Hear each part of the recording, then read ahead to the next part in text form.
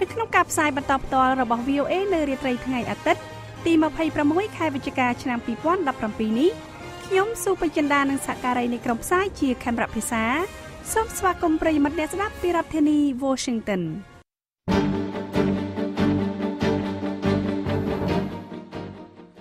ចាប់ផ្ដើមលោកភីសុភាដានិងលោកសាយម៉ូនីនឹងនាំមកជូនដើមរឿងព័ត៌មានសំខាន់នៅរាត្រីនេះអូស្ត្រាលីបង្កើនការកសាងទំនាក់ទំនងជិតស្និទ្ធជាងមុនជាមួយចិនស្របពេលដែលឥទ្ធិពលរបស់សហរដ្ឋអាមេរិកចុះខ្សោយនៅក្នុងតំបន់អាស៊ីប៉ាស៊ីហ្វិកនាយករដ្ឋមន្ត្រីកម្ពុជាបញ្ជាឲ្យបិទមជ្ឈមណ្ឌលសិទ្ធិមនុស្សកម្ពុជាការផ្ទុះមួយនៅប្រទេសចិនបានសម្លាប់មនុស្ស2នាក់និងរងរបួសរាប់សិបនាក់ផ្សេងទៀតប្រធានាធិបតីអេស៊ីបនិយាយថាអ្នកវាយប្រហារទៅលើព្រះវិហារអ៊ីស្លាមនឹងមិនរួចខ្លួនទេ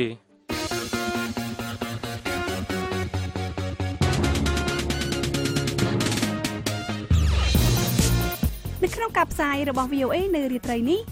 យើងខ្ញុំមានបទសម្ភាសន៍របស់ VOA អំពីនិស្សិតស្រាវជ្រាវពីសំណង់ទសវត្សរ៍ទី60ដែលប្រឈមនឹងការបាត់បង់សេចក្តីរាយការណ៍អំពីផ្ទះសហគមន៍ឯកជនជួយពួកជនភៀសខ្លួនឲ្យចាប់ផ្ដើមជីវិតថ្មីហើយនឹងសេចក្តីរាយការណ៍អំពីជនជាតិកាតាឡាំងយកប្រវត្តិសាស្ត្រជាសមរភូមិចំនួនខណៈពេលដែលអ្នកប្រវត្តិសាស្ត្រអេស្ប៉ាញកំពុងតតាំងគ្នារឿងនេះលោកអ្នកនាងនឹងបានស្ដាប់បទសម្ភាសន៍និងសេចក្តីរាយការណ៍ទាំងនេះក្រោយព័ត៌មានអន្តរជាតិដែលផ្សាយផ្ទាល់ដោយលោកភីសុភាដានិងលោកសាយម៉ូនីសូមអញ្ជើញលោកសុភាដាជាមុនបាទអរគុណពេជ្រចិន្តាគម្រោងគោលនយោបាយការបរទេសថ្មីបំផុតចុងក្រោយរបស់ប្រទេសអូស្ត្រាលីបានបញ្ជាក់ថាការពឹងផ្អែកលើខ្លួនឯងបន្ថែមទៀតគឺត្រូវការជាចាំបាច់ស្របពេលដែលប្រទេសអូស្ត្រាលីត្រៀមខ្លួនសម្រាប់ពិភពលោកមួយដែលសហរដ្ឋអាមេរិកដកខ្លួនចេញហើយប្រទេសចិនកាន់តែមានឥទ្ធិពលជាងមុនគម្រោងឯកសារគោលនយោបាយការបរទេសថ្មីបំផុតចុងក្រោយរបស់អូស្ត្រាលីបានបញ្ជាក់នៅពាក្យ3គឺឱកាសសន្តិសុខនិងភាពខ្លាំងក្លាឯកសារគោលនយោបាយការបរទេសនេះគឺជាឯកសារលើកដំបូងរបស់រដ្ឋាភិបាលអូស្ត្រាលីតាំងពីឆ្នាំ2003មកនិងបង្ហាញពីយុទ្ធសាស្ត្រសកលលោករបស់រដ្ឋាភិបាលក្រុងកង់បេរ៉ាសម្រាប់ទសវត្សរ៍បន្ទាប់ការវិតម្លៃដោយត្រង់របស់ឯកសារនេះគឺថាប្រទេសចិនកំពុងប្រជែងយកតំណែងរបស់សហរដ្ឋអាមេរិកធ្វើជាកម្លាំងដ៏មានឥទ្ធិពលមួយនៅក្នុងតំបន់អាស៊ីប៉ាស៊ីហ្វិកឯកសារគោលនយោបាយការបរទេសរបស់អូស្ត្រាលីនេះបានអះអាងថាសហរដ្ឋអាមេរិកនៅតែមានសារៈសំខាន់ដដែលចំពោះសន្តិសុខជាតិរបស់អូស្ត្រាលីប៉ុន្តែរដ្ឋាភិបាលក្រុងកង់បេរ៉ាត្រូវតែកសាងទំនាក់ទំនងជាមួយនឹងរដ្ឋាភិបាលក្រុងប៉េកាំងឲ្យកាន់តែជិតស្និទ្ធជាងមុនបន្ថែមទៀតឯកសារគោលនយោបាយនេះបានរៀបរាប់អំពីភាពស្រពិចស្រពិលនៅក្នុងតំបន់អាស៊ីប៉ាស៊ីហ្វិកនិងបានអំពាវនាវឲ្យរដ្ឋាភិបាលអូស្ត្រាលីកសាងទំនាក់ទំនងខ្លាំងក្លាជាងមុនជាមួយនឹងបណ្ដាប្រទេសនានានៅក្នុងតំបន់ដូចជាប្រទេសឥណ្ឌាឥណ្ឌូនេស៊ីជប៉ុននិងកូរ៉េខាងត្បូងជាដើមនាយករដ្ឋមន្ត្រីអូស្ត្រាលីលោក Malcolm Turnbull ជឿជាក់ថាប្រទេសអូស្ត្រាលីត្រូវតែសម្របខ្លួនទៅតាមដំណើរវិវត្តន៍របស់ពិភពលោក Direct from Washington, the voice of America, VOA លោកនាយករដ្ឋមន្ត្រីហ៊ុនសែននៅព្រឹកថ្ងៃអាទិត្យនេះបានបញ្ជាឲ្យក្រសួងមហាផ្ទៃពិនិត្យមើលលទ្ធភាពផ្លូវច្បាប់ដើម្បីឈានទៅបិទទ្វារមជ្ឈមណ្ឌលសិទ្ធិមនុស្សកម្ពុជាឬហៅកាត់ថា CCHR ដោយសំអាងហេតុផលថាអង្គការសិទ្ធិមនុស្សក្នុងស្រុកដ៏សកម្មមួយនេះត្រូវបានបង្កើតឡើងក្រោមបញ្ជារបស់បរទេសលោកអូនឆេងប៉អ្នកយកព័ត៌មាន VOA ម្នាក់ប្រចាំនៅប្រទេសកម្ពុជាបានរាយការណ៍នៅថ្ងៃអាទិត្យនេះមកថានៅក្នុងជំនួបពិភាក្សាសំណេះសំណាលជាមួយនឹងគណៈកម្មការដែលប្រមូលផ្ដុំគ្នានៅកោះពេជ្រកាលពីព្រឹកថ្ងៃអាទិត្យនេះលោកនាយករដ្ឋមន្ត្រីហ៊ុនសែនដែលកាន់អំណាច32ឆ្នាំមកហើយនោះបានព្យាយាមភ្ជាប់មជ្ឈមណ្ឌលសិទ្ធិមនុស្សកម្ពុជាទៅនឹងអតីតប្រធានស្ថាបនិករបស់អង្គការនេះគឺប្រធានគណៈបកសង្គ្រោះជាតិលោកកឹមសុខាដែលកំពុងត្រូវបានរដ្ឋាភិបាលឃុំខ្លួននិងចោទប្រកាន់ពីបទក្បត់ជាតិលោកហ៊ុនសែនបានចោទប្រកាន់ថាការបង្កើតមជ្ឈមណ្ឌលសិទ្ធិមនុស្សកម្ពុជាដោយលោកកឹមសុខាកាលពីឆ្នាំ2002ត្រូវបានធ្វើឡើងក្រោមបញ្ជារបស់បរទេសហើយលោកបានផ្ដល់បញ្ជាផ្ទាល់មាត់ដល់ក្រសួងមហាផ្ទៃឲ្យពិនិត្យលទ្ធភាពផ្លូវច្បាប់ធ្វើយ៉ាងណាឲ្យឈានទៅបិទអង្គការសិទ្ធិមនុស្សនេះអ្នកនាំពាក្យក្រសួងមហាផ្ទៃនិងអ្នកស្រីច័កសុភីបនាយិកាប្រតិបត្តិនៃមជ្ឈមណ្ឌលសិទ្ធិមនុស្សកម្ពុជាមិនអាចតាក់ទងសុំការបំភ្លឺបានទេគិតមកត្រឹមរសៀលថ្ងៃអាទិត្យនេះតែអ្នកស្រីច័កសុភីបបានចេញសេចក្តីថ្លែងការណ៍មួយនៅលើគណនីអេឡិចត្រូនិករបស់អ្នកស្រីនៅថ្ងៃដដែលនេះថាអង្គការរបស់អ្នកស្រីនៅតែរក្សាឯករាជ្យភាពផ្នែកនយោបាយរបស់ខ្លួនបើទោះបីជាមានអតីតបុគ្គលិកមួយចំនួនបានហក់ចូលទៅក្នុងឆាកនយោបាយយ៉ាងណាក្តីអ្នកស្រីច័កសុភីបបានរំពឹងថា ប្រសិនបើមានការស៊ើបអង្កេតដោយឯករាជ្យនិងមិនលំអៀងរដ្ឋអំណាចមិនអាចរកឃើញទោសកំហុសអ្វីដែលឈានដល់ការបិទទ្វារមជ្ឈមណ្ឌលសិទ្ធិមនុស្សកម្ពុជានោះបានទេមជ្ឈមណ្ឌលសិទ្ធិមនុស្សកម្ពុជាត្រូវបានបង្កើតឡើងនៅឆ្នាំ2002ដោយលោកកឹមសុខាដែលគ្រានោះលោកទើបនឹងលាឈប់ពីតំណែងជាសមាជិកព្រឹទ្ធសភាមកពីកូតាគណៈបកហ៊ុនស៊ិនប៉ិចអង្គការក្រៅរដ្ឋាភិបាលមួយនេះបានរងការរង្គោះរង្គើម្ដងហើយនៅពេលដែលលោកកឹមសុខាត្រូវបានចាប់ខ្លួននៅឆ្នាំ2005និងម្ដងទៀតក្រោយពេលដែលលោកបានលាឈប់ទៅបង្កើតគណៈបកសិទ្ធិមនុស្សនៅឆ្នាំ2007លោកអ៊ូវីរៈបានក្លាយជាអ្នកដឹកនាំមជ្ឈមណ្ឌលសិទ្ធិមនុស្សកម្ពុជានេះបន្ទាប់ពីលោកកឹមសុខាមុនពេលដែលលោកបានលាឈប់នៅចុងឆ្នាំ2014ហើយចាប់ពីពេលនោះមកស្ថាប័ននេះត្រូវបានដឹកនាំបន្តដោយលោកស្រីច័កសុភាពមកទល់នឹងពេលបច្ចុប្បន្ននេះ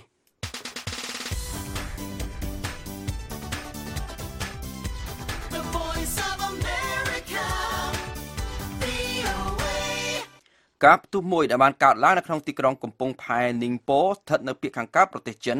បានសម្លាប់មនុស្សយ៉ាងតិច2នាក់និងធ្វើឲ្យមនុស្សរាប់សិបនាក់ផ្សេងទៀតរងរបួស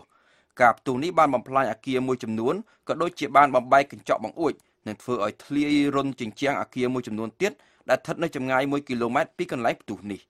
គេឃើញមានការរាយការណ៍ខុសៗគ្នាអំពីអគារនៅកន្លែងកើតហេតុនោះប្រព័ន្ធផ្សព្វផ្សាយរបស់រដ្ឋមួយចំនួនបានបញ្ជាក់ថាអគារនោះគឺជាអគាររោងចក្រចំណែកឯប្រព័ន្ធផ្សព្វផ្សាយផ្សេងទៀតថាអគារនោះគឺអាចត្រូវគេគ្រោងនឹងបំផ្លាញចោលទីក្រុងនីងប៉ូស្ថិតនៅចម្ងាយប្រមាណ1គីឡូម៉ែត្រភាគខាងត្បូងនៃទីក្រុងសៀងហៃមន្ត្រីនានាបាននិយាយថាពួកគេមិនទាន់រកឃើញមូលហេតុដែលបណ្ដាលឲ្យការផ្ទុះនេះកើតឡើងនោះទេឧបទ្ទវហេតុផ្នែករោងចក្រឧស្សាហកម្មជារឿយៗតែងតែកើតមានឡើងនៅក្នុងប្រទេសចិន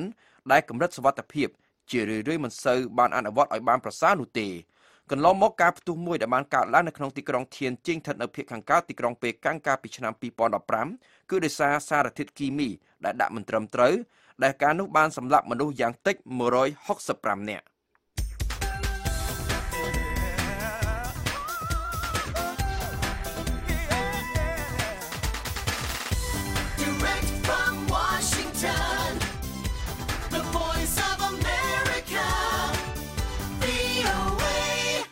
ខណៈដែលអ៊ីម៉ាំរៀបនឹងសូត្រធម៌នៅថ្ងៃសុក្រក្នុងវិហារអ៊ីស្លាមមួយនៅប៉ែកខាងជើងប្រទេសអេស៊ីបក្រុមភេរវករក៏បានចាប់ផ្ដើមវាយប្រហារតែម្ដងដោយស្រែកថាអាឡាអាក់បាដែលមានន័យថាព្រះជាម្ចាស់ដ៏អស្ចារ្យក្រុមខ្មាន់កំភ្លើងក៏បានបើកការបាញ់រះតែម្ដង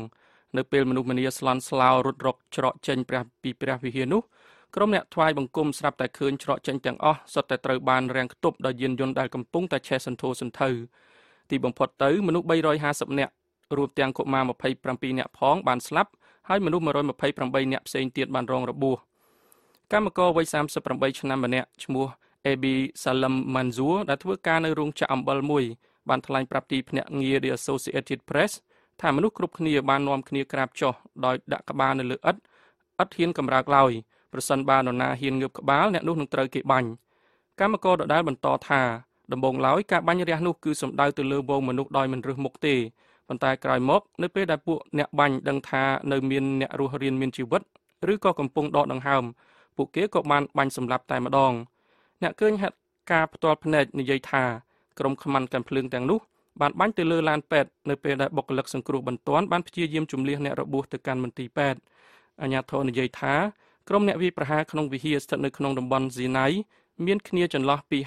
55សំទោសពី25ទៅ30នាក់ដោយអ្នកខ្លះពាក់មុខបាំងមុខនិងអ្នកខ្លះទៀតមិនពាក់អ្វីនោះទេ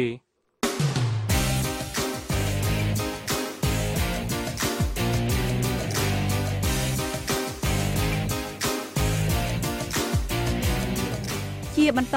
ទៅទៀតនេះយើងខ្ញុំមានបទសម្ភាសន៍របស់ VOA អំពីនិស្សិតស្រាវជ្រាវពីសំណង់ទសវត្សរ៍ទី60ដែលប្រឈមនឹងការបាត់បង់សេចក្តីរាយការណ៍អំពីផ្ទះសហគមន៍ឯកជនជួយពួកជនភៀសខ្លួនឲ្យចាប់ផ្ដើមទំព័រជីវិតថ្មីហើយនៅក្នុងការផ្សាយរយៈពេល30នាទីចុងក្រោយយើងខ្ញុំមានសេចក្តីរាយការណ៍អំពីជនជាតិកាតាឡាំងយកប្រវត្តិសាស្ត្រជាសមរភូមិចំនួនខណៈពេលដែលអ្នកប្រវត្តិសាស្ត្រអេស្ប៉ាញកំពុងតតាំងគ្នារឿងនេះ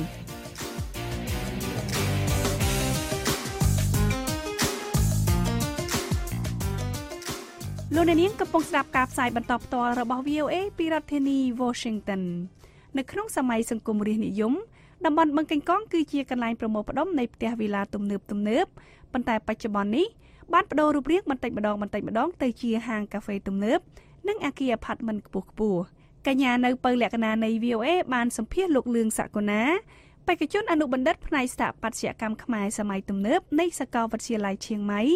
អំពីស្ថាបត្យកម្មបែបផ្ទះវិឡាឬឯកជននៅក្នុងតំបន់បឹងកេងកងនិងការអភិវឌ្ឍទីក្រុងនៅក្នុងរាជធានីភ្នំពេញក្នុងអំឡុងឆ្នាំ1960លោកមើលឃើញថាផ្ទះវិឡាទាំងនោះកំពុងប្រឈមនឹងការបាត់បង់ដោយសារការវិវត្តនៃសង្គមនិងវិស័យសំណង់នាពេលបច្ចុប្បន្នដែលមានទំនោរសង់អគារខ្ពស់ៗសូមលោកអ្នកនាងស្ដាប់បទសម្ភាសន៍នេះដូចតទៅចាសសួស្ដីលោកលឿងសក្កណាបាទសួស្ដីបាទលោកលឿងសក្កណាគឺជាបេក្ខជនអនុបណ្ឌិតផ្នែកស្ថាបត្យកម្មនៃសាកលវិទ្យាល័យឈៀងម៉ៃដែលសិក្សាស្រាវជ្រាវអំពីប្រវត្តិស្ថាបត្យកម្មកម្ពុជាសម័យទំនើបថ្មីៗនេះលោកបានស្រាវជ្រាវអំពីស្ថាបត្យកម្មផ្ទះវិឡានិងការអភិវឌ្ឍក្រុងភ្នំពេញនាទសវត្សរ៍ទី60តើលោកអាចរៀបរាប់ត្រួសៗបានទេអំពីគោលបំណងនៃការស្រាវជ្រាវទៅលើប្រធានបទនេះនិយាយទៅការខ្ញុំចាប់អារម្មណ៍ទៅលើស្ថាបត្យកម្មនៅក្នុងទសវត្សរ៍ឆ្នាំ1960ជាពិសេសទៅលើសំណង់ផ្ទះវិឡាដែលជាផ្នែកមួយដ៏សំខាន់នៅក្នុងទីក្រុងភ្នំពេញហើយក៏ជាផ្នែកមួយដ៏សំខាន់នៅក្នុងវិស័យស្ថាបត្យកម្មសម័យទំនើបនាសម័យឆ្នាំ1960នេះដែរអ្វីដែលខ្ញុំចាប់អារម្មណ៍ជាពិសេសមកទល់នឹងពេលឥឡូវនេះគឺដោយសារតែស្ថាបត្យកម្មបែបប្រភេទនេះកំពុងតែប្រឈមទៅនឹងការបាត់បង់យ៉ាងខ្លាំងដោយសារតែការវិវត្តនៃសង្គមនិងការវិវត្តនៃសំណង់នៅក្នុងទីក្រុងភ្នំពេញដើម្បីសាងសង់អគារខ្ពស់ៗទី2ខ្ញុំចាប់អារម្មណ៍ទៅលើស្ថាបត្យកម្មប្រភេទនេះគឺដោយសារតែខ្ញុំមានសំណួរខ្លះដែលចង់សួរទៅលើតម្លៃស្ថាបត្យកម្មថាតើស្ថាបត្យកម្មផ្ទះវិឡាមានទំនាក់ទំនងអ្វីទៅនឹងការអភិវឌ្ឍសង្គមនាសម័យនោះហើយនឹងចំណុចមួយទៀតវាជាផ្នែកតូចមួយនៃការសិក្សាឆ្នះស្ថាបត្យកម្មទំនើបនៅឆ្នាំ1960ខ្ញុំឃើញថាលោកបានជ្រើសរើសយកផ្ទះវិឡានៅតំបន់បឹងកេងកងមកសិក្សាតែលោកអាចរៀបរាប់បានទេថាហេតុអីបានផ្ទះនៅតំបន់បឹងកេងកងនោះមានលក្ខណៈសំខាន់ក្នុងការយកមកសិក្សានៅក្នុងតំបន់បឹងកេងកងគឺជាតំបន់ដ៏ពិសេសមួយប្រចាំទីក្រុងភ្នំពេញបើសិនជាយើងមើលពីបច្ចុប្បន្នយើងឃើញថាបឹងកេងកងគឺជាតំបន់ដែលមានការអភិវឌ្ឍខ្លាំងមែនទែនតែជាតំបន់ដែលមានគាខ្ពស់ឬក៏អ្នកដែលរស់នៅទីនោះគឺជាប្រជាជនដែលមានលក្ខណៈស៊ីវិល័យមែនទែនអញ្ចឹងក៏វាអាចឆ្លុះបញ្ចាំងទៅលើការរៀបចំក្រុងឬក៏ទីតាំងដ៏សំខាន់របស់បឹងកេងកងនៅក្នុងការរៀបចំក្រុងតែម្ដងបើសិនជាយើងពិនិត្យទៅលើការរីកចម្រើនរបស់ទីក្រុងភ្នំពេញចាប់តាំងពីឆ្នាំដែលបារាំងធ្វើការអភិវឌ្ឍពីជាដីទទេររហូតដល់មានផ្លូវខ្វាត់ខ្វែងយើងឃើញថាតំបន់បឹងកេងកងត្រូវបានពង្រីកពីតំបន់អភិវឌ្ឍដំបូងហ្នឹងរបស់បារាំងហ្នឹងនៅអំឡុងឆ្នាំ1930ហើយនៅពេលនោះបារាំងបានធ្វើការអភិវឌ្ឍជាលក្ខណៈមានផ្លូវខ្វាត់ខ្វែងរួចទៅហើយនៅក្នុងតំបន់នេះហើយបន្តមករហូតដល់សម័យដែលយើងទទួលបានឯករាជ្យទីក្រុងភ្នំពេញជារួមគឺមានការអភិវឌ្ឍខ្លាំងទីក្រុងមានការរីកដុះដាលទៅភាគខាងលិចនៃទន្លេមេគង្គនៅភាគខាងលិចនេះគឺយើងមានដីសម្រាប់អភិវឌ្ឍហើយបើសិនជាយើងមើលលំអិតទៅលើការអភិវឌ្ឍនៅក្នុងទីក្រុងភ្នំពេញតែម្ដងក៏យើងឃើញថាវាមានសំណង់សំខាន់ដែលនៅជុំវិញតំបន់បឹងកេងកងដែលធ្វើឲ្យបឹងកេងកងក្លាយជាតំបន់ស្នូលកណ្ដាលដែលមានលក្ខណៈប្រសើរសម្រាប់ការរស់នៅរបស់អភិជនឬក៏ក្រុមគ្រួសារមន្ត្រីជាន់ខ្ពស់ដែលធ្វើឲ្យពួកគាត់ងាយស្រួលក្នុងការរស់នៅក៏ដូចជាទំនាក់ទំនងជាមួយនឹងតំបន់សំខាន់នៅក្នុងទីក្រុងផងដែរហើយតំបន់សំខាន់ដែលនៅក្នុងទីក្រុងដែលខ្ញុំបានលើកយកមកនិយាយនេះគឺមានដូចជាតំបន់ស្តាតអូឡ িম্প ិកដែលជាតំបន់កីឡាហើយនិងតំបន់សួនច្បារវិមានឯករាជ្យជាតំបន់លំហែកាយឬនឹងតំបន់អភិវឌ្ឍបាសាក់ដែលជាតំបន់អភិវឌ្ឍថ្មីហើយក៏ជាតំបន់ដែលមានសកម្មភាពវប្បធម៌វប្បធម៌នយោបាយនៅតំបន់នេះច្រើនហើយនៅភាគខាងត្បូងនៃតំបន់បឹងកេងកងហ្នឹងមានបរិយារដ្ឋចំការមនដែលជាតំបន់នយោបាយដូច្នេះបើសិនយើងគិតអំពីទំនាក់ទំនងរវាងបឹងកេងកងហើយនិងតំបន់តូចៗប៉ុន្តែសំខាន់នៅក្នុងទីក្រុងនេះយើងឃើញថាបឹងកេងកងពិតជាទីតាំងល្អមែនទែនសម្រាប់ការរស់នៅនាសម័យនោះ នៅក្នុងការស្រាវជ្រាវរបស់លោកតើអ្វីជាចំណុចពិសេសតាមរយៈលទ្ធផលនៃការស្រាវជ្រាវរបស់លោកតាមរយៈការស្រាវជ្រាវរបស់ខ្ញុំហ្នឹងគឺខ្ញុំចាប់អារម្មណ៍ខ្លាំងទៅលើការតុបតែងស្ថាបត្យកម្មឬក៏ style ដែលមានលក្ខណៈស្រដៀងគ្នាទៅនឹងការតុបតែងស្ថាបត្យកម្មនៃសំណង់ធំអ្វីដែលខ្ញុំឃើញដែលមានលក្ខណៈស្រដៀងគ្នាច្រើននេះក៏មានលក្ខណៈទំនាក់ទំនងរវាងស្ថាបត្យកម្មបែបផ្ទះវិឡាឬក៏យើងអាចនិយាយបានម្យ៉ាងទៀតគឺគេហៅថាស្ថាបត្យកម្មបែបឯកជនហើយយើងសំដៅទៅលើស្ថាបត្យកម្មធំដែល design ឬក៏រចនាដោយស្ថាបត្យករល្បីហ្នឹងគឺយើងសំដៅទៅលើស្ថាបត្យកម្មរបស់រដ្ឋអញ្ចឹងសួរថាតើមានទំនាក់ទំនងបែបណាខ្លះរវាងទំនាក់ទំនងទាំងពីរប្រភេទហ្នឹងអ្វីដែលខ្ញុំចាប់អារម្មណ៍ជាងគេគឺទៅលើ architectural element ដែលជាផ្នែកតូចនៃការតុបតែងលម្អផ្ទះហ្នឹងដូចជាឧទាហរណ៍ថាការប្រើដំបូលដែលមានលក្ខណៈរលោងឬក៏អក្សរ V ឬក៏ភាសាអង់គ្លេសគេហៅថា zigzag shape ដែលមានការពេញនិយមខ្លាំងនៅក្នុងការ design ផ្ទះ villa ជាពិសេសគឺការប្រើប្រាស់បេតុងដែលបេតុងគឺជាសម្ភារៈថ្មីវាមិនថ្មីទាំងស្រុងទេប៉ុន្តែគឺជាគេហៅថា modern material សម្រាប់ការសាងសង់សំណង់គឺដោយសារតែពេលនោះបេតុងគឺមានការប្រើប្រាស់យ៉ាងទូលំទូលាយសម្រាប់កសាងទីក្រុងក៏ដូចជាការកសាងសំណង់ធំហើយមានការប្រើប្រាស់ទូលំទូលាយនៅក្នុងការសាងសង់សំណង់ឯកជនផងដែរដោយសារតែពេលនោះយើងក៏ចាប់ដើមមានរោងចក្រស៊ីម៉ង់រួចទៅហើយនៅក្នុងខេត្តកំពតហើយក៏យើងមានគមនាគមន៍គ្រប់គ្រាន់ដែលអាចដឹកផលិតផលស៊ីម៉ង់ចូលមកក្នុងទីក្រុងដូចជាហេដ្ឋារចនាសម្ព័ន្ធដែលមានដូចជាកំពង់ផែក្រុងព្រះសីហនុហើយនឹងផ្លូវ highway ពីទីក្រុងសីហនុមកទីក្រុងភ្នំពេញឬនឹងរទេះភ្លើងផងដែរអញ្ចឹងយើងអាចមានហេដ្ឋារចនាសម្ព័ន្ធគ្រប់គ្រាន់ដឹកសម្ភារៈសំណង់សំខាន់យកមកផ្គត់ផ្គង់នៅក្នុងទីក្រុងដែលធ្វើឲ្យការប្រើប្រាស់សម្ភារៈបានទូលំទូលាយជាពិសេសអ្វីដែលសំខាន់ក្នុងការគិតគូរអំពីការតុបតែងឬក៏ការរចនាស្ថាបត្យកម្មគឺការគិតគូរទៅលើផាសុកភាពរបស់អ្នកប្រើប្រាស់ដែលសំខាន់បំផុតនេះគឺធាតុពន្លឺហើយនឹងខ្យល់ពីព្រោះថាបើសិនជាយើងពិនិត្យមើលទៅលើស្ថាបត្យកម្មធំដែល design ក៏រចនាដោយស្ថាបត្យកម្មបីដូចជាលោកតាវ៉ាន់ម៉ូលីវ៉ាន់គឺមានការផ្ដោតខ្លាំងទៅលើ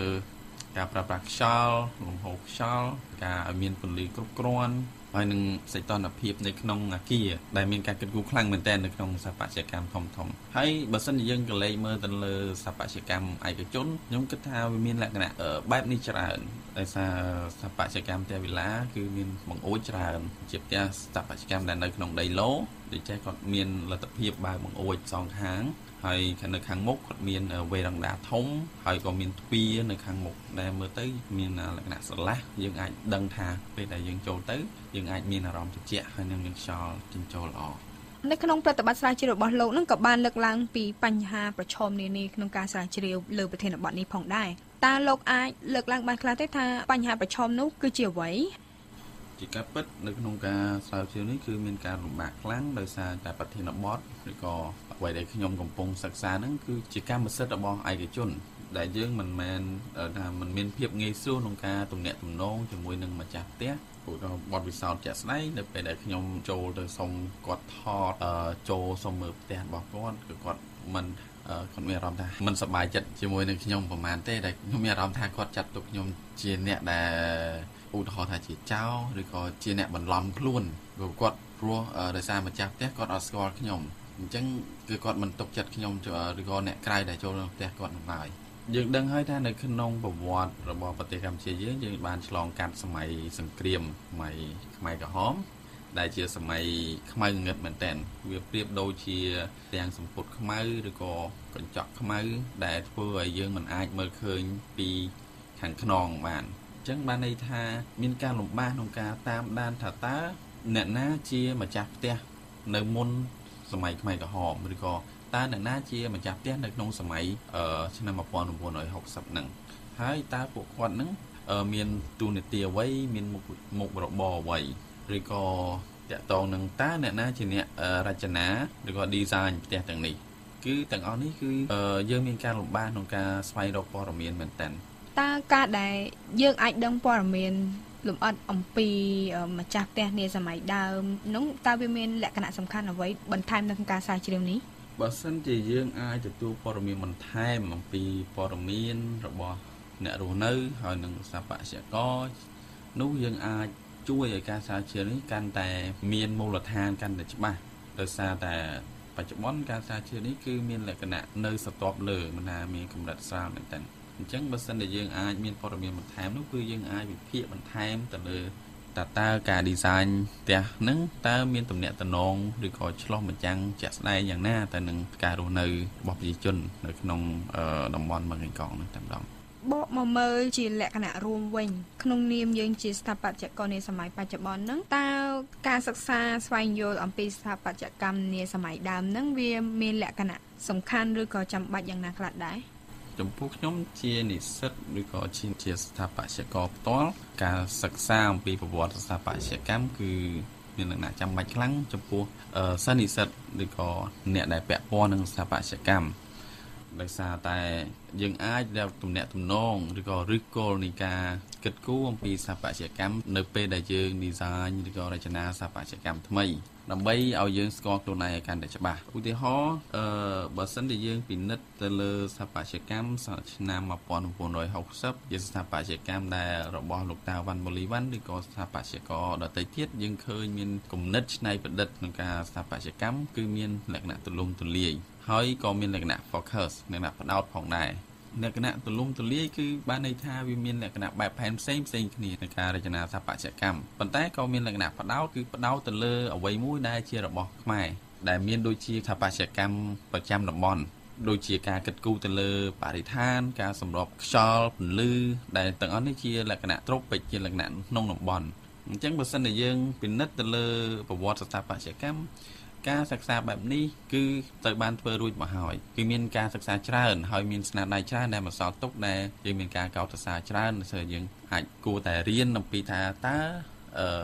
ស្ថាបត្យករចំនួនមុនគាត់មានគំនិតបែបហ្នឹងហើយតែគាត់បានធ្វើបែបណាដើម្បីឆ្លោះបញ្ចាំងឬក៏សម្រេចគោលដៅក្នុងការគិតរបស់គាត់ទី2ក៏តកតទៅនឹងអត្តសញ្ញាណស្ថាបត្យកម្មដែលស្ថាបត្យករមុនគាត់បានសិក្សាអំពីប្រវត្តិសាស្ត្រឧទាហរណ៍ដូចជាការសិក្សាអំពីតំបន់អង្គរការប្រើប្រាស់ទឹកនៅក្នុងទីក្រុងអង្គរហើយលោកតាវ៉ាន់មូលីវ៉ាន់ជាពិសេសគាត់បានយកគំនិតនៃការប្រើប្រាស់ទឹកនៅក្នុងតំបន់អង្គរយកមកប្រើប្រាស់នៅក្នុងស្ថានភាពស្ថាបត្យកម្មនិងការប្រើប្រាស់នៅក្នុងទីក្រុងភ្នំពេញទាំងមូលឧទាហរណ៍ជាក់ស្ដែងការរចនា Stade Olympic ការរចនា Master Plan របស់សាកលវិទ្យាល័យភូមិន្ទភ្នំពេញហើយមានលក្ខណៈគិតគូរច្រើនយកគំនិតឬក៏ចំណេះដឹងពីតំបន់អង្គរយកមកប្រើប្រាស់ដូច្នេះយើងអាចឃើញថាយើងមានអ្វីដែលត្រូវរៀនច្រើនពីស្នាដៃរបស់ស្ថាបត្យករមុនក៏ដូចជាប្រវត្តិសាស្ត្រនៃស្ថាបត្យកម្មផងដែរតាមរយៈបទពិសោធន៍និងការសង្កេតនិងការសិក្សារបស់លោកជារួមតើលោកគិតថាស្ថាបត្យកម្មខ្មែរសម័យទំនើបឬក៏ស្ថាបត្យកម្មដែលមានសល់តាំងពីសម័យអាណានិគមតើអគារទាំងអស់នោះគួរតែមានការរក្សាទុកឬក៏អភិរក្សណាមួយដែរទេជាស្ដែងគឺច្បាស់ណាស់បើសិនជាអាចឬក៏យើងគួរតែមាន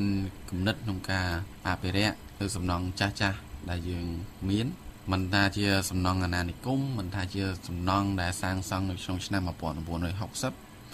ឬក៏ក្រោយនេះបន្តិចដោយសារតែសំណង់ទាំងអស់នេះវាជាមូលដ្ឋានឬក៏ជាឆ្អឹងខ្នងនៃប្រវត្តិស្ថាបត្យកម្មក៏ប្រវត្តិសង្គមរបស់យើងខ្លួនឯងផ្ទាល់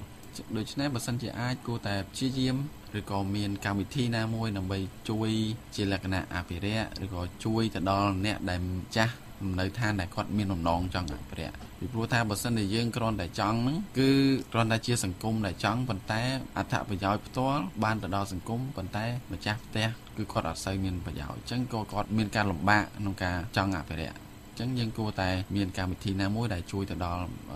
លើកទឹកចិត្តឲ្យម្ចាស់ផ្ទះកុំមានការផ្លាស់ប្ដូរឬក៏កុំវាយកំទេចសំណង់ផ្ទះរបស់ខ្លួនបាទចាសូមអរគុណលោកលឿងសក្ខណាដែលជាបេក្ខជនអនុបណ្ឌិតផ្នែកស្ថាបត្យកម្មនៃសាកលវិទ្យាល័យឈៀងម៉ៃដែលបានផ្ដល់បទសម្ភាសន៍ដល់ VOA ចាសូមជម្រាបលាបាទសូមជម្រាបលាបាទលោកនាងទើបបានស្ដាប់បទសម្ភាសន៍រវាងកញ្ញានៅពៅលក្ខណានៃ VOA ជាមួយលោកលឿងសក្ខណាបេក្ខជនអនុបណ្ឌិតផ្នែកស្ថាបត្យកម្មខ្មែរសម័យទំនើបនៃសាកលវិទ្យាល័យឈៀងម៉ៃអំពីស្ថាបត្យកម្មបែបផ្ទះវិឡាឬឯកជនក្នុងតំបន់បឹងកេងកងនិងការអភិវឌ្ឍទីក្រុងភ្នំពេញនៅក្នុងអំឡុងឆ្នាំ1980 បើសិនលោកអ្នកនាងចង់ស្ដាប់បទសម្ភាសន៍នេះឡើងវិញលោកអ្នកនាងអាចស្ដាប់បានដោយចូលទៅកាន់អាសយដ្ឋាន khmer.voanews.com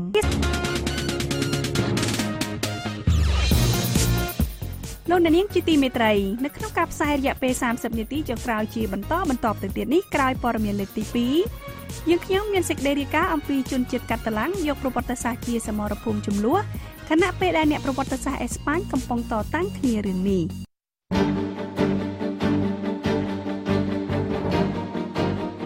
តទៅទៀតនេះលោកភីសុភីដានិងលោកសៃម៉ូនីនឹងនាំមកជូនដើមរឿងព័ត៌មានសំខាន់ជាលើកទី2កូរ៉េខាងត្បូងនឹងពិនិត្យច្បាប់ប្រឆាំងនឹងការរំលូតកូនឡើងវិញលោកហ៊ុនសែនអំពាវនាវឲ្យបិទអង្គការសិទ្ធិមនុស្សដែលបង្កើតឡើងដោយគូបដិបករបស់លោកប្រធានាធិបតីរុស្ស៊ីចុះហត្ថលេខាលើច្បាប់សម្ដៅលើប្រព័ន្ធផ្សព្វផ្សាយបរទេសសម្ព័ន្ធមិត្តរបស់លោកស្រីអធិការបតីអាល្លឺម៉ង់មើលឃើញការចងសម្ព័ន្ធភាពឡើងវិញថាជាជំរើសដ៏ល្អបំផុត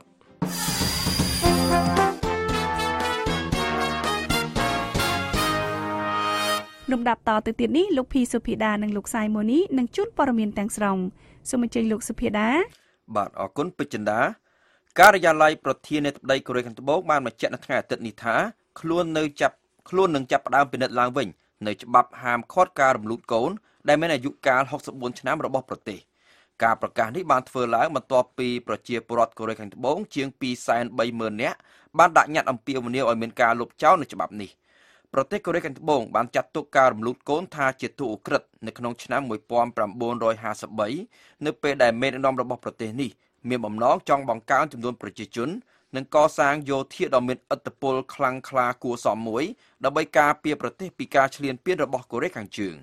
ប៉ុន្តែនៅក្នុងឆ្នាំ1973នៅពេលដែលប្រជាជនមានកំណើនខ្លាំងក្លារដ្ឋាភិបាលកូរ៉េខាងត្បូងបានកែប្រែច្បាប់នេះដោយបន្ថែមការលើកលែងមួយចំនួនដូចជាករណីសុខភាពម្ដាយប្រឈមនឹងគ្រោះថ្នាក់ទារកដែលប្រឈមនឹងភាពពិការពេលប្រសូតចេញមកឬក៏ការមានផ្ទៃពោះនេះកើតឡើងបណ្ដាលមកពីអំពើឧក្រិដ្ឋផ្លូវភេទជាដើមអ្នកជំនាញសុខភាពសាធារណៈជាច្រើននៅក្នុងប្រទេសកូរ៉េខាងត្បូងបានជំរុញឲ្យមានការផ្លាស់ប្ដូរនៅក្នុងច្បាប់ហាមឃាត់ការរំលូតកូននេះប៉ុន្តែបានរងការប្រឆាំងពីក្រុមអ្នកបញ្ចុះបញ្ចូលរដ្ឋាភិបាលដែលមានទំនោរផ្ដោតលើការថែរក្សាជីវិតមនុស្សការិយាល័យប្រធានាធិបតីកូរ៉េខាងត្បូងបានបញ្ជាក់ថារដ្ឋាភិបាលនឹងធ្វើការស្រាវជ្រាវនៅឆ្នាំក្រោយអំពីករណីរំលូតកូននៅក្នុងប្រទេសជាលើកដំបូងបង្អស់តាំងពីឆ្នាំ2010មកមន្ត្រីជាន់ខ្ពស់ទទួលបន្ទុកកិច្ចការស៊ីវិលបានបញ្ជាក់នៅក្នុងសេចក្តីប្រកាសនោះថាផ្អែកលើលទ្ធផលនៃការស្រាវជ្រាវនៅនឹងធ្វើឡើងនេះយើងរំពឹងថានឹងអាចធ្វើឲ្យការពិភាក្សាអំពីច្បាប់នេះឈានមួយជំហានទៅមុខទៀត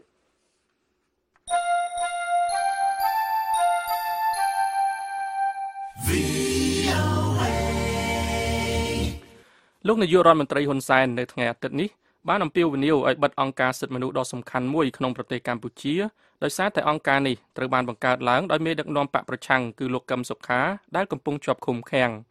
ការបង្ក្រាបទៅលើអ្នករិះគន់លោកហ៊ុនសែនដែលជានាយករដ្ឋមន្ត្រីកាន់អំណាចយូរជាងគេនៅលើលោកនេះបានឈានទៅដល់ការរំលាយគណៈបកប្រឆាំងដ៏សំខាន់រួចទៅហើយក៏បានគ្របលើប្រព័ន្ធផ្សព្វផ្សាយឯករាជ្យមួយចំនួនដែរការនេះបានញ៉ាំងឲ្យមានការរិះគន់ពីប្រទេសផ្ដាល់ជំនួយពីលោកខាងលិចលោកនាយករដ្ឋមន្ត្រីហ៊ុនសែនបានថ្លែងទៅកាន់គណៈកម្មការរោងចក្រកាត់ដេរនៅថ្ងៃអាទិត្យនេះថាតាមពិតទៅវិជាមណ្ឌលសិទ្ធិមនុស្សកម្ពុជានៅទីក្រុងភ្នំពេញត្រូវតែបិទចោលព្រោះនេះធ្វើតាមបរទេសក្រសួងមហាផ្ទៃគួរតែមើលព្រោះបរទេសជាអ្នកបង្កើតមិនមែនខ្មែរជាអ្នកបង្កើតទេលោកហ៊ុនសែនបានហៅគណៈបកប្រឆាំងថាជាកូនរបស់អាមេរិកហើយលោកថ្លែងទៀតថាលោកបានប្រាប់រឿងនេះដល់ប្រធានាធិបតីអាមេរិកលោក Donald Trump នៅពេលដែលលោកទាំងពីរបានជួបគ្នាក្នុងប្រទេសហ្វីលីពីនកាលពីដើមខែនេះមជ្ឈមណ្ឌលសិទ្ធិមនុស្សកម្ពុជាត្រូវបានបង្កើតឡើងដោយលោកកឹមសុខាកាលពីឆ្នាំ2002មុនពេលដែលលោកបានវិលត្រឡប់ចូលឆាកនយោបាយវិញក្នុងឆ្នាំ2007លោកកឹមសុខាត្រូវបានចាប់ខ្លួនកាលពីខែកញ្ញាកន្លងទៅនេះហើយក្រោយមកលោកត្រូវបានចោទប្រកាន់ពីបទក្បត់ជាតិដោយសារតែការចោទថាលោកបានរៀបចំផែនការដណ្ដើមអំណាចដោយមានការជួយជ្រោមជ្រែងពីសហរដ្ឋអាមេរិកគណៈបក្សសង្គ្រោះជាតិរបស់លោកត្រូវបានរំលាយដោយតុលាការកំពូលតាមសំណើរបស់រដ្ឋាភិបាលនៅថ្ងៃទី16ខែវិច្ឆិកាលោកកឹមសុខាបានបដិសេធការចោទប្រកាន់ប្រឆាំងនឹងរូបលោកដោយគណៈបកប្រឆាំងចាត់ទុកថាការនេះគឺជាល្បិចកលក្នុងការធានាថាលោកហ៊ុនសែននៅតែអាចបន្តកាន់អំណាចជាង3ទសវត្សរ៍មកហើយនេះតទៅទៀតនៅក្នុងការបោះឆ្នោតនៅឆ្នាំក្រោយប្រទេសជាច្រើននៅលោកខាងលិចបានថ្កោលទោសការបង្ក្រាបរបស់រដ្ឋាភិបាលនេះ សហរដ្ឋអាមេរិកបានជួបផ្ដល់ការគាំទ្រហិរញ្ញវត្ថុសម្រាប់ការបោះឆ្នោតហើយសហភាពអឺរ៉ុបក៏បានផ្ដាច់គម្រាមផ្ដាច់ការអនុគ្រោះពន្ធនាំចូលទំនិញពីកម្ពុជាប្រសិនបើប្រទេសនេះមិនគោរពសិទ្ធិមនុស្សទេនោះតែទោះជាយ៉ាងនេះក្តីលោកហ៊ុនសែនបានទាត់ចោលការរិះគន់នេះប្រទេសផ្ដល់ជំនួយដ៏ធំជាងគេរបស់កម្ពុជានាពេលបច្ចុប្បន្ននេះគឺប្រទេសចិនដែលបានសម្ដែងការគាំទ្រវិធានការនានារបស់រដ្ឋាភិបាលកម្ពុជាក្នុងការធានាស្ថិរភាពក្នុងប្រទេស The voice of America. VOA. ប្រធានាធិបតីរុស្ស៊ីលោក Vladimir Putin បានចុះហត្ថលេខាលើច្បាប់មួយដែលអនុញ្ញាតឲ្យរដ្ឋាភិបាលរុស្ស៊ីអាចចុះបញ្ជីប្រព័ន្ធផ្សព្វផ្សាយព័ត៌មានអន្តរជាតិថាជាភ្នាក់ងារបរទេសដែលនេះជាកាដូជូនចំពោះការទាមទាររបស់សហរដ្ឋអាមេរិកដែលធ្វើឡើងចំពោះស្ថានីយទូរទស្សន៍របស់ខ្លួនមួយលោក Vladimir Putin បានចុះហត្ថលេខាលើច្បាប់នេះកាលពីថ្ងៃសៅរ៍ម្សិលមិញបន្ទាប់ពីព្រឹទ្ធសភាបានអនុម័តលើសំណើច្បាប់នេះកាលពីថ្ងៃពុធវិធានការនេះគឺជាការសងសឹករបស់រុស្ស៊ីចំពោះសហរដ្ឋអាមេរិកបន្ទាប់ពីស្ថានីយទូរទស្សន៍ RT របស់ខ្លួនត្រូវបានចុះបញ្ជីថាជាភ្នាក់ងារបរទេសនៅក្នុងក្រសួងយុទ្ធភ័ពអាមេរិកក្រោយពីរងសម្ពាធពីរដ្ឋាភិបាលក្រុង Washington មកកាលពីសប្តាហ៍មុនក្រសួងយុទ្ធភ័ពរុស្ស៊ីបានព្រមានប្រព័ន្ធផ្សព្វផ្សាយសម្លេងសហរដ្ឋអាមេរិកនិងវិទ្យុអឺរ៉ុបសេរីឬក៏វិទ្យុសេរីភាពដែលឧបត្ថម្ភដោយរដ្ឋាភិបាលសហរដ្ឋអាមេរិកថាត្រូវតែចាត់ចូលជាភ្នាក់ងារបរទេសនៅក្រោមច្បាប់ថ្មីនេះ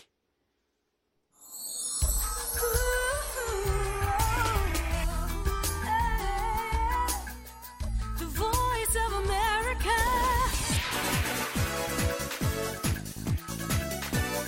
VOA. ការបន្តសម្ព័ន្ធភាពរវាងគណៈបកអភិរក្សនិយមរបស់លោកស្រីអធិការបតីអាល្លឺម៉ង់ Angela Merkel និងគណៈបកប្រជាធិបតេយ្យសង្គមដែលមាននិន្នាការឆ្វេងកណ្ដាលគឺជាជម្រើសដ៏ល្អបំផុតសម្រាប់ប្រទេសអាល្លឺម៉ង់នេះបើយោងតាមមេដឹកនាំគណៈបកអភិរក្សនិយមគឺលោក Horst Seehofer ដែលបានថ្លែងនៅថ្ងៃអាទិត្យនេះដែលធ្វើឲ្យមានក្តីសង្ឃឹមកាន់តែខ្លាំងឡើងដើម្បីបញ្ចប់ភាពជាប់គាំងនយោបាយនៅប្រទេសអាល្លឺម៉ង់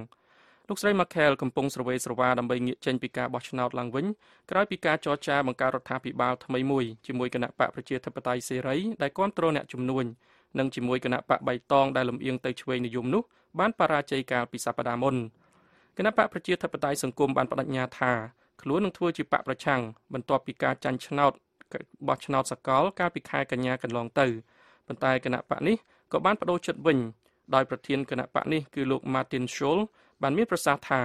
លោកត្រៀមខ្លួនជាស្រេចដើម្បីចរចាជាមួយគណៈបករបស់លោកស្រី Merkel សម្ព័ន្ធមិត្តយោធាអ៊ីស្លាមដែលដឹកនាំដោយប្រទេសអារ៉ាប៊ីសាអូឌីតត្រូវបានសម្ពោធជាផ្លូវការនៅថ្ងៃអាទិត្យនេះនៅក្នុងទីក្រុងរីយ៉ាតប្រទេសអារ៉ាប៊ីសាអូឌីតព្រះអង្គម្ចាស់រាជទាយាទ Mohammed bin Salman ដែលព្រះអង្គក៏ជារដ្ឋមន្ត្រីការពារជាតិនៃប្រទេសអារ៉ាប៊ីសាអូឌីតផងដែរនោះបានបើកនៅកិច្ចប្រជុំនៃសម្ព័ន្ធមិត្តយោធាអ៊ីស្លាមប្រឆាំងនឹងអំពើភេរវកម្មនេះសេចក្តីប្រកាសផ្លូវការមួយបានបញ្យល់ថាសម្ព័ន្ធមិត្តនៃប្រទេសចំនួន41ដែលមានប្រជាជនភាគច្រើនលើសលប់កាន់សាសនាអ៊ីស្លាមនិកាយស៊ុននីនេះនឹងសម្របសម្រួលក៏ដូចជាបង្កើនកិច្ចប្រឹងប្រែងរបស់ខ្លួននៅក្នុងការប្រយុទ្ធជាសកលប្រឆាំងនឹងអំពើភេរវកម្មនិងភាពជ្រុលនិយមហិង្សាផ្សេងៗទីឯករាជ្យភាពដ៏ចម្រូងចម្រាសដែលមិនទាន់ដោះស្រាយរួចនៅឡើយរវាងប្រទេសអេស្ប៉ាញនិងក្រុមអបគមជនជាតិកាតាឡាំងនោះគឺបន្តមកពីឫសគល់នៃចំនួនក្នុងប្រវត្តិសាស្ត្រដ៏ខ្មៅងងឹតលោក Jamie Detmer រាយការណ៍ពីទីក្រុងបាសេឡូណាហើយលោកពិនស៊ីសវណ្ណជួនសេចក្តីប្រែសម្រួលដូចតទៅប្រវត្តិសាស្ត្រគឺជាសមរភូមិនៃការទាមទារឯករាជ្យភាពដ៏ចម្រូងចម្រាស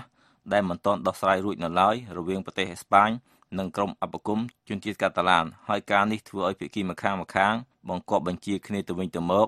និងមានស្ថានភាពដូចជាអាវុធនិងបង្កឲ្យមានពាក្យសម្ដីបង្កហេតុដាក់គ្នាឲ្យបោះបង់ចោលការទាមទារឯករាជ្យភាពនោះភាគីចំនួនទាំងពីរដែលប្រឈមមុខដាក់គ្នានិងកំពុងគំរាមកំហែងដល់បូរណភាពទឹកដីនៃប្រទេសអេស្ប៉ាញបាននឹងបង្កើនកម្ដៅនយោបាយដោយការស្រង់ផ្នែកខ្លះនៃខ្លឹមសារប្រវត្តិសាស្ត្រដ៏ខ្មៅងងឹតនៃប្រទេសអេស្ប៉ាញ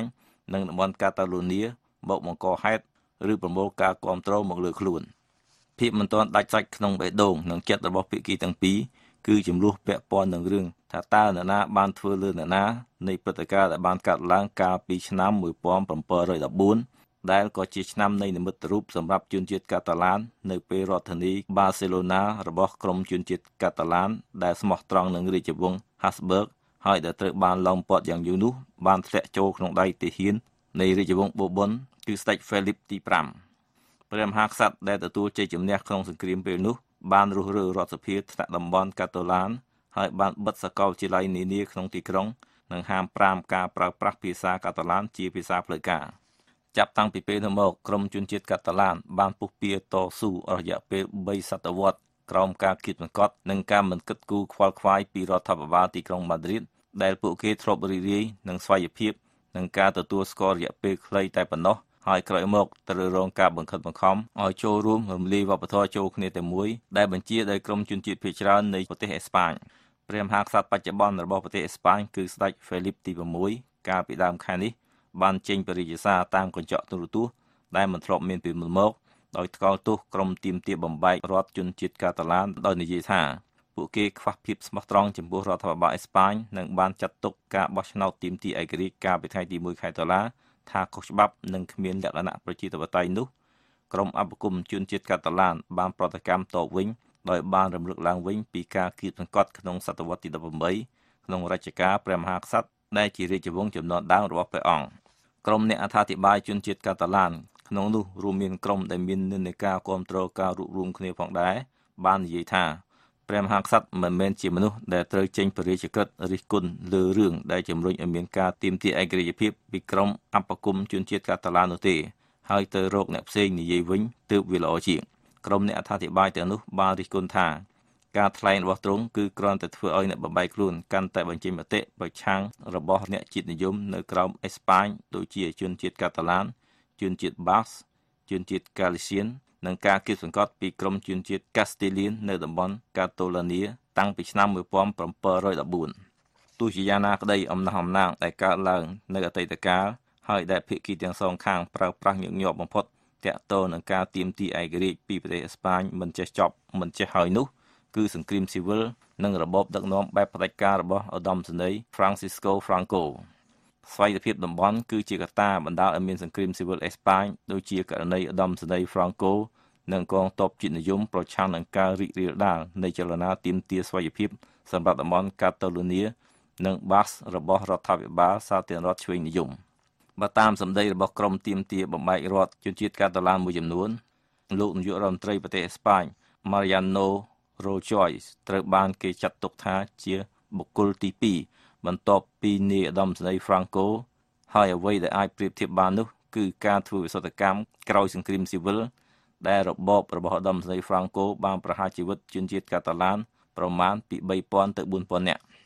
ការនេះគឺជាសម្រេចស្រែកឈឺចាប់ខ្លាំងជាងការប៉ះទង្គិចហិង្សានៅតាមមណ្ឌលបោះឆ្នោតកាលពីថ្ងៃទី1ខែតុលាទៅទៀតដែលនៅពេលនោះមានមនុស្ស800នាក់បានរងរបួសខណៈពេលដែលក្រុមប៉ូលីសបានព្យាយាមបិទមណ្ឌលបោះឆ្នោតនៅក្នុងទីក្រុងបាសេឡូណាតាមបញ្ជាពីរដ្ឋាភិបាលក្រុងម៉ាឌ្រីតនៃប្រទេសអេស្ប៉ាញអ្នកផលិតខ្សែភាពយន្តជនជាតិកាតាឡានម្នាក់ឈ្មោះ Arine Bach បានរិះគន់ថាការគៀបសង្កត់លើក្រុមជនជាតិកាតាឡានដែលរស់នៅក្នុងរបបដឹកនាំបែបផ្ដាច់ការរបស់នាយឧត្តមសេនីយ៍ Franco បានដកជាប់ក្នុងបេះដូងរបស់មនុស្សម្នាគ្រប់គ្នាហើយវាបានដកជាប់រហូតដល់មនុស្សចំនួនលោកទៀតមនុស្សមួយចំនួនដែលរិះគន់ក្រុមទាមទារបំបែករដ្ឋបាននិយាយថាក្រុមជនជាតិកាតាឡានភាគច្រើនទំនងជាត្រូវសម្លាប់ក្នុងអំឡុងពេលសង្គ្រាមស៊ីវិលដោយរដ្ឋាភិបាលសាធារណរដ្ឋដែលក្តោបក្តាប់ដោយក្រុមកុម្មុយនីសភាគច្រើនខណៈពេលរដ្ឋាភិបាលនោះព្យាយាមបោសសម្អាតក្រុមអាណាធិបតេយ្យដែលក្នុងនោះមានក្រុមអ្នកគាំទ្រនយោបាយមនោគមវិជ្ជាទ្រុតស្គី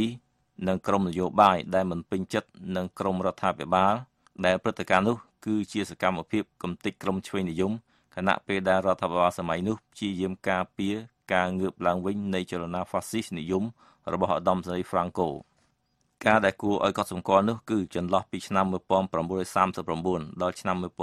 1975នៃរបបផ្ដាច់ការរបស់នាយឧត្តមសេនីយ៍ Franco មានក្រុមជនជាតិកាតាឡានដែលមានជីវភាពមធ្យមនិងក្រុមប្រជាជនដែលមានដីធ្លីជាច្រើនក្រុមមើលឃើញថាគុណតម្លៃអភិរក្សនិយមច្បាប់ទម្លាប់និងបទបញ្ជាផ្សេងៗមានតម្លៃជាអាទិភាពជាងជាតិនិយមរបស់ជនជាតិកាតាឡាន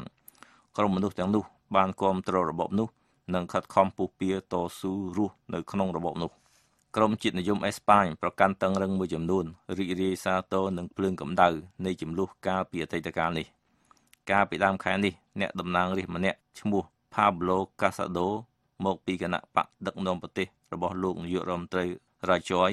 បានប្រមានថ្នាក់ដឹកនាំក្រុមជនជាតិកាតាឡានគឺលោក Khal Puigdemont ថាប្រ ប្រវត្តិសាស្ត្រអាចនឹងកើតឡើងសាជាថ្មីអ្នកតំណាងរាស្ត្រកាសាដូបាននិយាយថាព្រេងសំណាងរបស់លោកភុចដមុនអាចនឹងដូចគ្នាទៅនឹងក្រុមមនុស្សមុនលោកតួយ៉ាងដូចជាលោក Louis Company ដែលត្រូវបានគេបាញ់សម្លាប់នៅក្នុងឆ្នាំ1940ក្នុងរបបនាយឧត្តមសេនីយ៍ Franco កាលពីខែមុនក្រុមជាតិនិយមអេស្ប៉ាញក្នុងរដ្ឋធានីម៉ាឌ្រីតបានរៀបចំការតវ៉ាដោយមានអ្នកស្រែកហូអបអរសាទរគាំទ្រអង្គភាពប៉ូលីសជាតិថាជាយោឧត្តមសេនីយ៍ Franco នៅពេលក្រុមប៉ូលីសដើរសម្ដៅទៅរកក្រុមជនជាតិកាតាឡានដើម្បីរារាំងការបោះឆ្នោតទាមទារឯករាជ្យនៅថ្ងៃទី1ខែតុលាលោក Josep Costa ដែលជាអ្នកវិទ្យាសាស្ត្រនយោបាយមួយរូបបាននិយាយថារឿងនេះជាចំនួននយោបាយដែលអូសម្លាយជាយូរណាស់មកហើយបញ្ហាគឺត្រង់ឋានៈរបស់ក្រុមជនជាតិកាតាឡានក្នុងប្រទេសអេស្ប៉ាញដែលជាបញ្ហាកើតមានឡើងគ្រប់ពេលនៅពេលណាដែលមានការបើកចំហលទ្ធិប្រជាធិបតេយ្យក្នុងសង្គមអេស្ប៉ាញភាគីទាំងសងខាងអាចត្រូវគេចោទប្រកាន់ពីការបំពុលបរិយាកាសឲ្យមានភាពស្មុគស្មាញនៃប្រវត្តិសាស្ត្រអេស្ប៉ាញ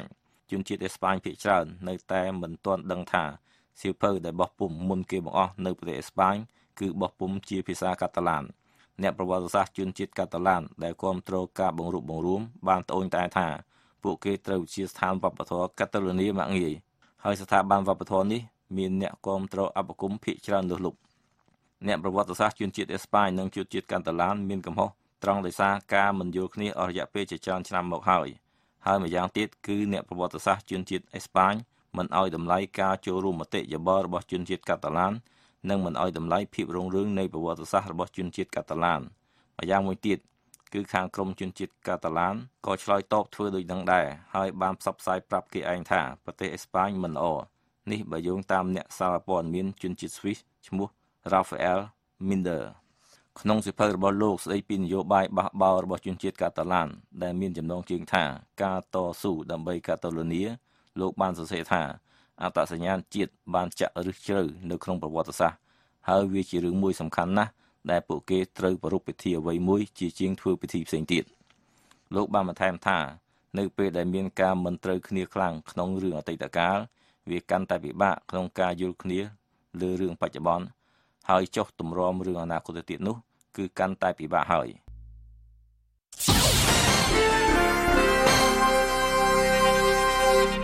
តទៅនេះជាបទពិចារណកថាដែលឆ្លុះបញ្ចាំងពីទស្សនៈរដ្ឋាភិបាលអាមេរិករាល់ខែវិច្ឆិកាពិភពលោកប្រារព្ធទិវាអន្តរជាតិដើម្បីបញ្ចប់អំពើនិទានភាពចំពោះអក្រិតកម្មទៅលើអ្នកសារព័ត៌មានជុំវិញពិភពលោកអ្នកសារព័ត៌មានជាញឹកញាប់អាចជួបប្រទះនឹងគ្រោះថ្នាក់លើខ្លួនដើម្បីរាយការណ៍អំពីការរំលោភបំពាននិងអំពើពុករលួយហើយបង្ហាញពីការគំរាមកំហែងពីក្រុមអក្រិតជនបរទេសនិងដើម្បីតបតនឹងការផ្សាយព័ត៌មានមិនពិតនិងការឃោសនាអ្នកនាំពាក្យក្រសួងការបរទេសសហរដ្ឋអាមេរិកអ្នកស្រី Heather Nauert បានមានប្រសាសន៍ថាការប្រឹងប្រែងទាំងនេះដើរតួនាទីយ៉ាងសំខាន់ក្នុងដំណើរការដ៏ល្អរបស់ប្រជាធិបតេយ្យយើងហើយនឹងពង្រឹងសេចក្តីថ្លៃថ្នូរនៃលទ្ធិប្រជាធិបតេយ្យជុំវិញពិភពលោកផងដែរដោយសារតែវិជ្ជាជីវៈរបស់ពួកគេអ្នកសារព័ត៌មានជាញឹកញាប់រងការគំរាមកំហែងពីអ្នកដែលចង់បំបត្តិសម្លេងរបស់ពួកគេនៅប្រទេសជាច្រើននៅលើពិភពលោកអក្រិតកម្មទៅលើអ្នកសារព័ត៌មានមិនត្រូវបានគេយកមកកាត់ទោសទេ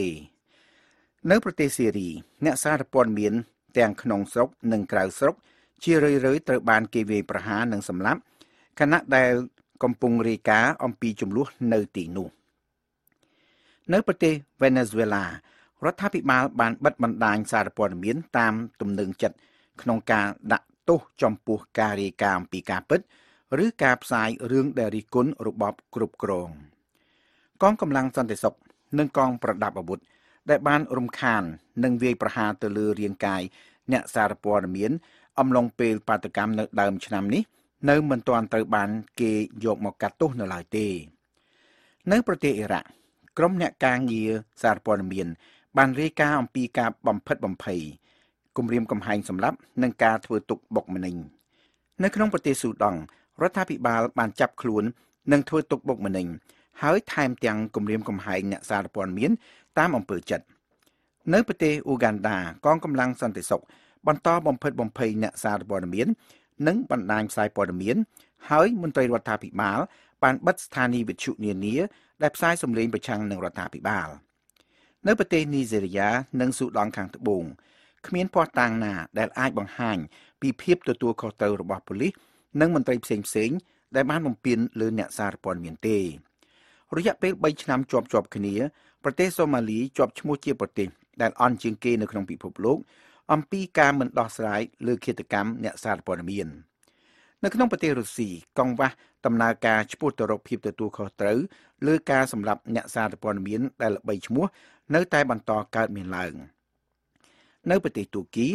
អក្រិតជនដែលវាយប្រហារទៅលើអ្នកសារព័ត៌មានឬស្ថាប័នសារព័ត៌មានឯករាជ្យពួកគេជាញឹកញាប់បានទទួលទោសតិចបំផុត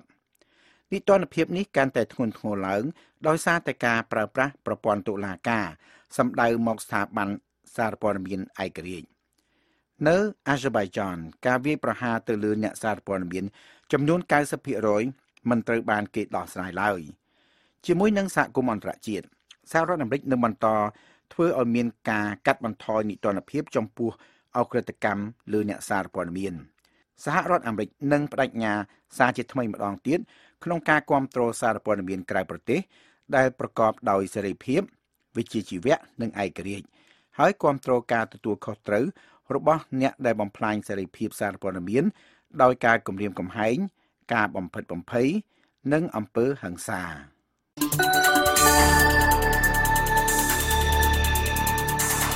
លោកអ្នកទើបតែបានស្ដាប់បទវិចារណកថាដែលឆ្លុះបញ្ចាំងពីទស្សនៈរដ្ឋាភិបាលអាមេរិកាំង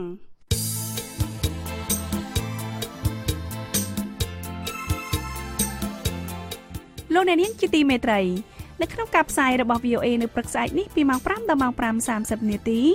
សូមលោកអ្នកនាងរងចាំស្ដាប់សេចក្តីរាយការណ៍ព័ត៌មានថ្មីៗពីប្រទេសកម្ពុជាពីតំបន់អាស៊ីនិងពីជុំវិញពិភពលោក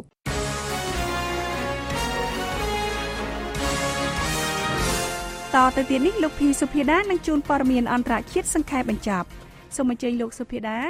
បាទអរគុណពេជ្រចិន្តា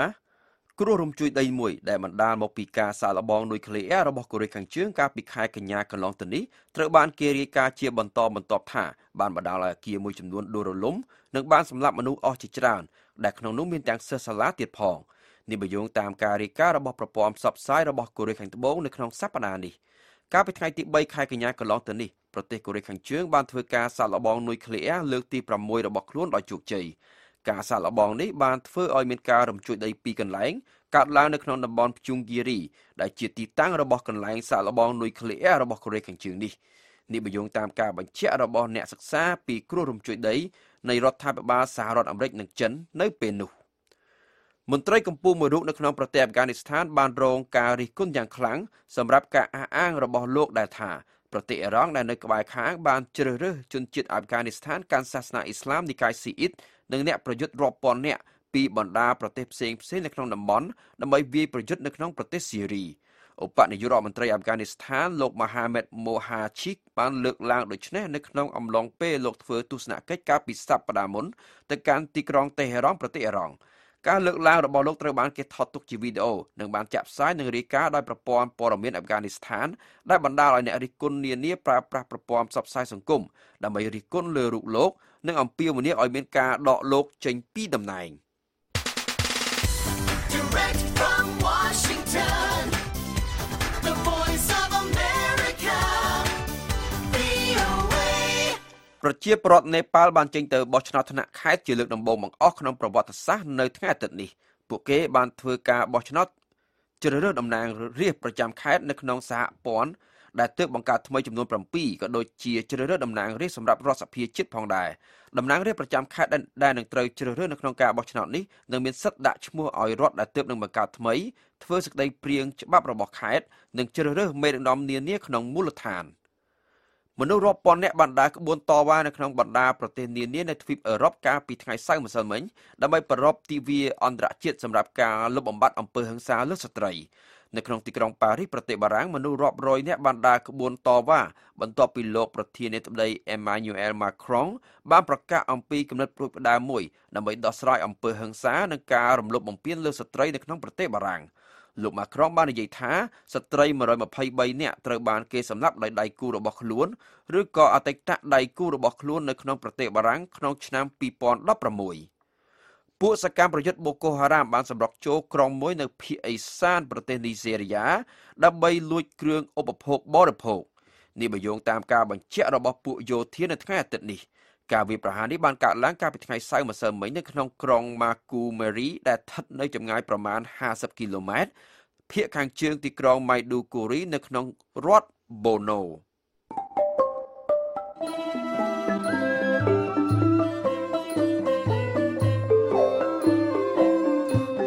កម្មវិធីផ្សាយរបស់ VOA នៅយប់នេះចាប់តែប៉ុណ្ណេះប៉ុន្តែលោកអ្នកនាងនៅអាចស្ដាប់ឬអានព័ត៌មានរបស់ VOA ឡើងវិញបានតាមរយៈគេហទំព័រ khmer.voanews.com និងអាចទស្សនាជាវីដេអូបានតាមរយៈអាសយដ្ឋាន facebook.com/voa khmer